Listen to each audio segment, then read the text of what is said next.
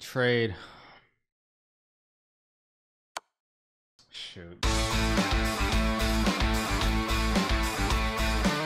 Why are openings so important? They're actually, I'll tell you guys straight up, openings are absolutely not important whatsoever up until a certain level. Now I get Jeffrey in round 4. I'm probably going to stick to the same routines again. At this point you just want to keep it simple, not take too many risks. Okay, second cam is up, there we go, and away we go. So I'm gonna do the same thing I did last game. Let's play c4 because Jeffrey also likes to play bishop f5 all the time. Okay, he's gonna do this one. Yeah, this is a little bit different here. I have to be a little bit more careful how I play against this order.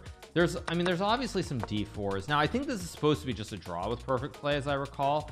Now one thing is, someone's asking a question right as the game is starting. They were saying, you know, why are openings so important? Openings don't matter at all up until probably a grandmaster level. They just don't matter at all. If I'm being truthfully honest. Now do I want to play a3 or do I want to play bishop b5? I think I'm just going to play a3 knight c3. I don't know if this is best, but okay, he goes bishop d6, which is kind of intriguing really, I should say, because he played a5, which should not be right because he's giving me a permanent home on b5 somehow. Okay, this is interesting. Okay, let's go here, target the knight. I don't really know if this is the right move, but he played a5, which just feels wrong. I guess I'll go here. He's gonna castle, and then I'm gonna castle. Because now when he goes knight e5, I always trade. Knight e4, I always trade as well. Should be okay, but again, we'll see.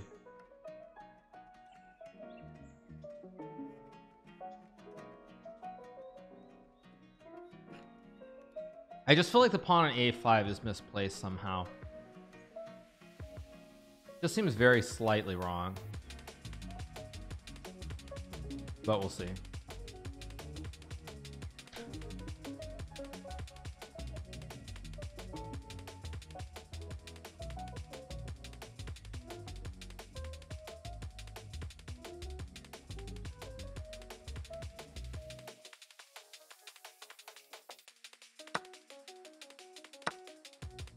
Trade.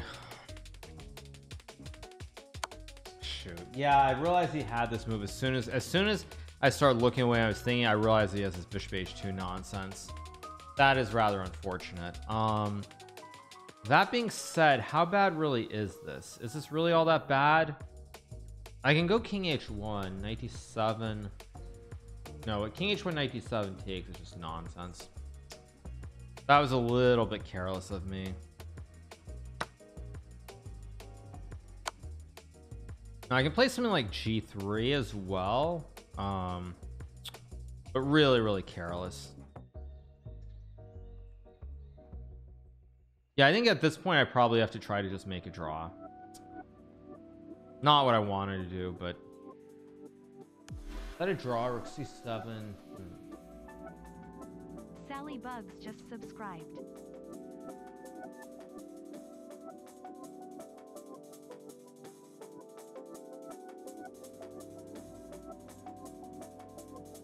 c7. Okay, b8, 95.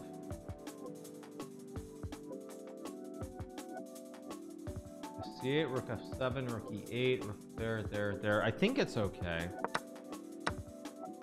Yeah, just go here. I'm gonna take, I go knight f3 and trade, and I think I should be able to draw. So I also have rook c7, rook b7 as well.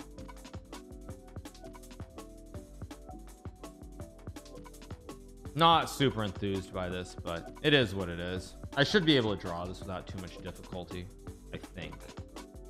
I think at least. I could be wrong on that, but that's my assumption. I mean, I'm down 2 pawns though.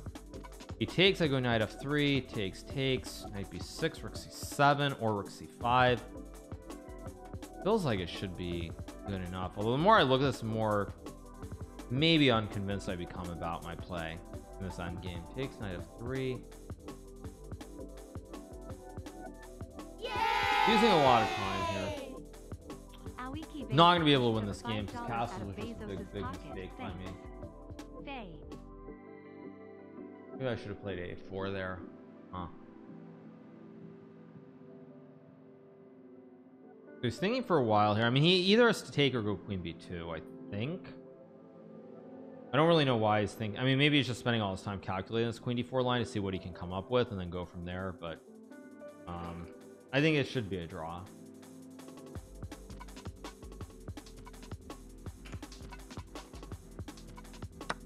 Yeah, I go here, we trade.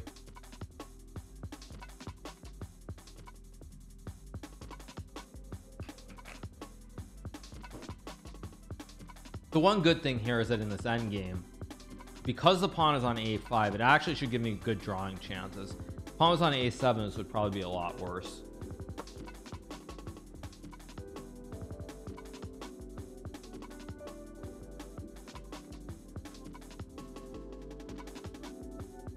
See what he does. Probably he just trades.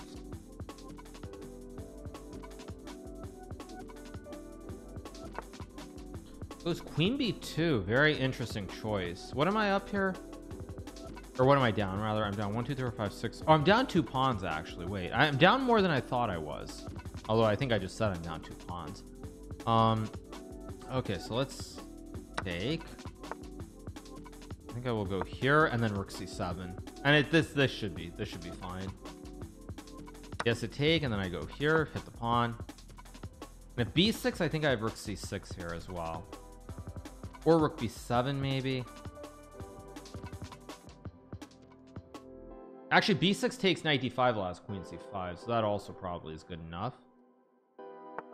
Goes a4, yeah. So this is actually, I wouldn't say it's quite a draw offer, but it's pretty close to a draw offer. I guess I just take. I don't know. Trade takes. Very hard to lose this, especially with knight e5 here. Now let's just go here, target the pawn.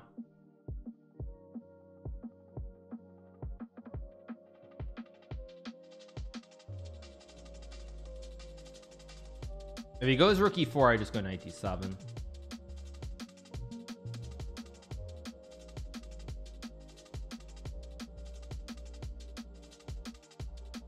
Goes rook d4, I have rook b1. Okay, rook e8. Oh, does that not hang a pawn somehow? Wait a second. Knight f7, rook d4, rook e1. Wait a second. I might have gotten a touch careless. Still should be a draw, but wait, knight f7, rook d4, rook c1.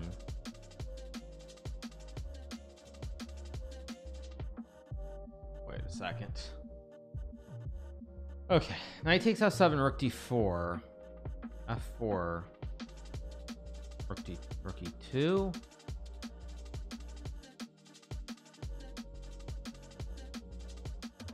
I mean, I'm sure it's fine, but I almost don't want to allow it. So I think what I'm going to do here, I'm going to go here. Rook e8's a very tricky move. I suspect I could have taken the pawn, but I honestly am not sure, so it's not worth it. And I guess I can go f3. If knight e5, I just take and go rook b2. Like, that has to be a draw. Knight e3, rook e1. Just resubbed for 3 months. Yeah, this should just be a draw. I mean, he can start pushing the pawns, and he will, but with 6 minutes on the clock, I really should never lose this end game.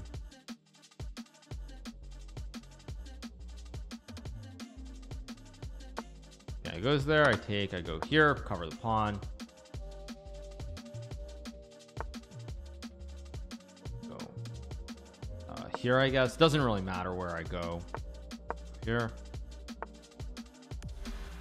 Let's just go here, I guess. I mean, everything kind of draws. Pros 4K just subscribed.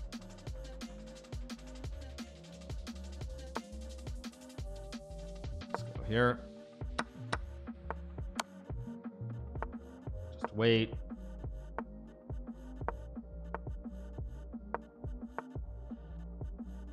Right, he goes king e5. Again, another reasonable move. So just go here.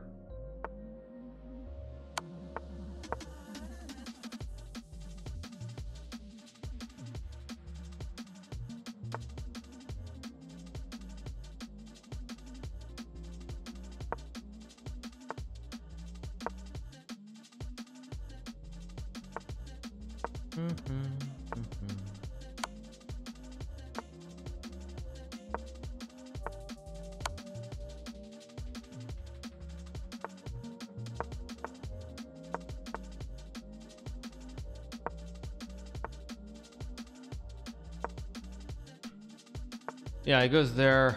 So now he's gonna try to play, I guess, f5 or something. I go. Okay, I can play rook b4, which is good enough. I mean, rook b8 should be a draw, but I just want to make sure on this. Rook b8, g4, check. King h7, rook g5 is a draw. King f7, rook g5, g3, king h3. That's all a draw. Go here.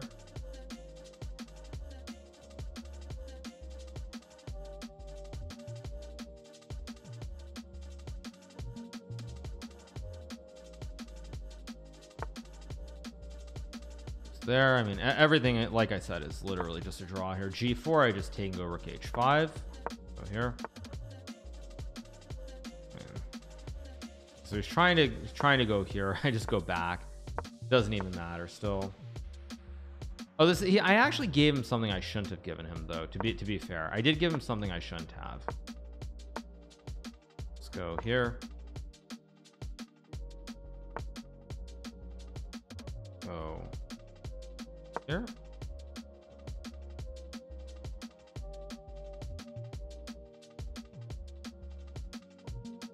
Yeah, I mean, he can go back to f4, and he should actually. Okay, I'll come back.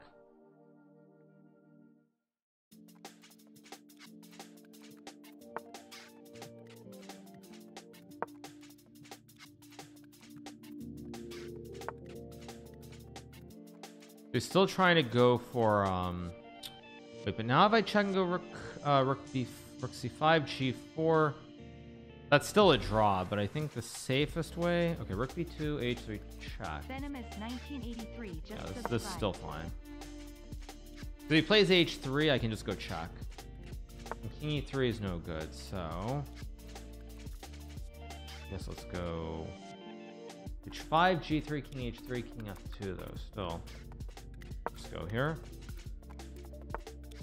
Now I go.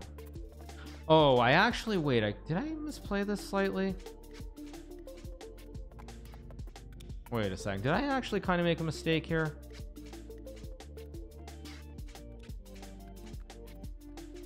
Takes.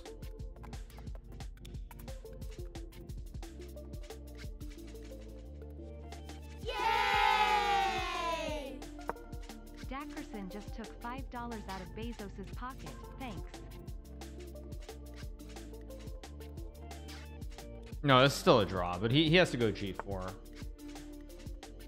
He takes. Now the question is, what is the specific draw? I mean, rook a2 is probably a draw. Rook a3, king f2 check, king f1, rook a4 should be a draw.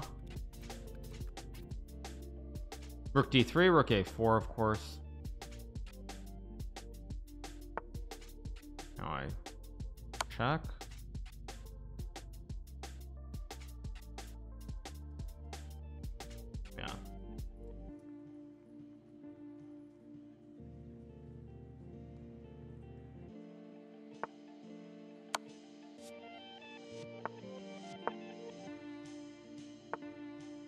Go here.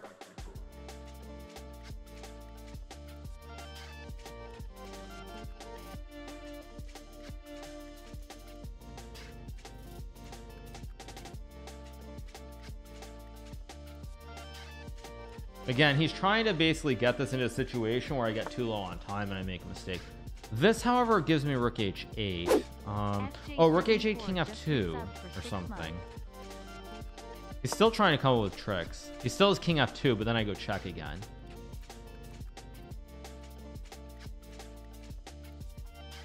But he's gonna have to play g3 at some point.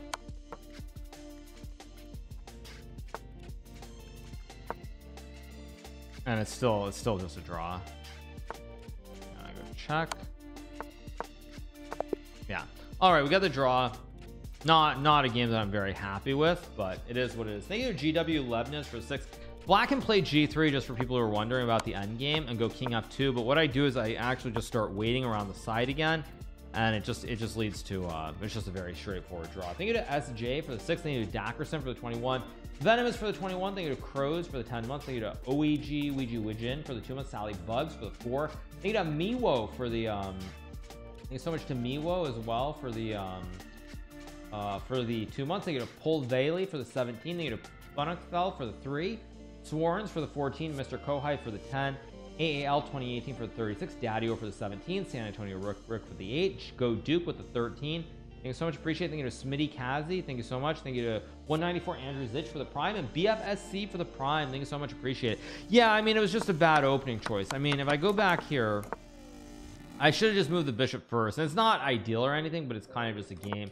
But he found Bishop H2, which was a very, very nice move. A lot of credit to him for finding this. The only thing I was wondering is, did he have something better than what he did? Okay, it says this. Not really. Oh, maybe Queen B7 is better? Huh. Bill BCO just took $5. Okay, so I guess here it says he can play B6, thanks. But what is the difference if I go here? Great content, Hikaru. 94 and Rook A D8. Okay, I mean this is already pretty random. So no, it's probably not actually all that special. What happens if I take on H4? At which point? Oh, right here. Oh yeah, this one. Yeah, this is a nice little trick here. If I take on H4 here, black goes check. You have to go here. He trades and he wins the pawn, and then he makes a queen and I lose the game.